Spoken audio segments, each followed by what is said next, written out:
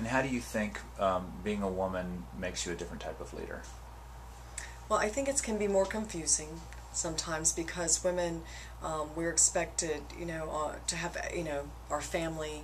We have to take care of ourselves. We care for our employees on all levels. I have, learned a lot because to me, my company is my family. But to be a good boss, sometimes I cannot look at someone as my sister. She's my employee. So there's a lot of emotional for me that I've had to mature into. Because I started this company, I was very young. I started in 1992. I'm going to be 44 this year. I feel like I'm just starting to really understand the professional world and how to be connected to a human being, but then also the expectations that need to be met.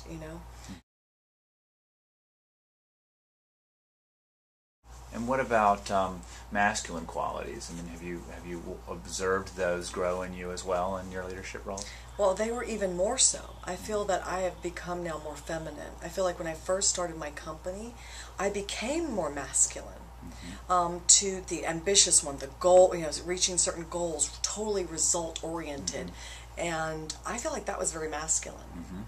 And even though I was being creative and developing new products, it was totally about the end result. And that's what I needed to do. And I feel now that I've come into my 40s and I went through some, tough, emotional, relational things, I wanted to go back to being the feminine. And now I've realized that was the more powerful energy. I've done it, this has been my path, this is what I've learned, no right or wrong about it, but I wonder if I would have stayed in my feminine early on and felt safe enough to do that. I think I felt more protected in the masculine. But even the way I dressed, the way I, took care of myself, it did not seem to be as important. It's not like I totally went into this, like I looked like a man. No, I was still a woman doing, this job. However, I was very tough, and I don't know where that came from. Is there anything for you that felt masculine also about money? Does that feel? Definitely, definitely, yes. I felt that, because I was going up against a lot of big companies, a lot of male-ran companies, and I felt like I needed to act like I was really tough, and that I could handle my own, and nobody better mess with me, and that comes from the whole monetary gain. It was a very competitive market, my business, and still is. And didn't you share with me that there was actually a man in your life who helped remind you about the heart piece in running your business? Just recently, I took some executive training, and this gentleman is older. He's in his 60s, and he brought to me and he showed me all the things that were really working about me. And then he said the one thing I needed to do was I needed to always come from my heart. And that is what would impact people on whatever level, no matter how difficult the situation. If I would come from my heart, I would be the kind of leader people would want to follow. Not just because I was paying them a paycheck, not because of the title I was going to give them, because they were inspired. And that, for some reason, really hit home with me.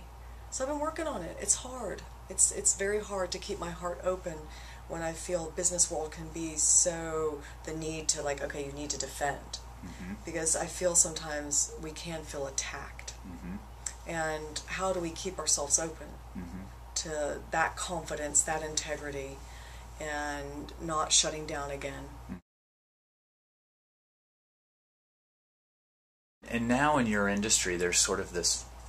It's not a backlash. It's just kind of a growing evolution around wellness and health and toxicity. I think the Body Shop started a lot of that conversation. About cruelty-free. And I mean, do you see that? And to me, that feels like women are really owning that this is going into my body, on my body, and someone decided to make it toxic at one time. I think that women who have children are really considering this now, and that is what may be very impactful on our planet. The mothers of the world and the fathers, they want their children to be healthy. And so I feel like that's where it starts, with the food that we eat, and then the kind of materials they're going to be around, the materials they're going to wear, the doctors they're going to go to, the medicine they have to take. And so I think that's what's very important right now. I need to figure out how I can be environmental, whatever that is going to mean. So right now it's about education for us. That's great. we need the feminine perspective or the feminine value system to really kind of help drive a lot of the change that's happening in the world today. And that's really, there's a calling that we need this to really sort of recenter and recalibrate ourselves. Do you agree with that statement? Definitely, but I want to be careful because I want it to be inclusive. Feminine to me includes, right, all dynamics, all sexes, all ages, and that to me is the ultimate feminine because it heals. So it's not separation. So whatever that feminine energy is that's evolving, I think we will see what that's going to become so that we all can be a part of it. Thank you, Anisa. Thank you, Appreciate it. Louis.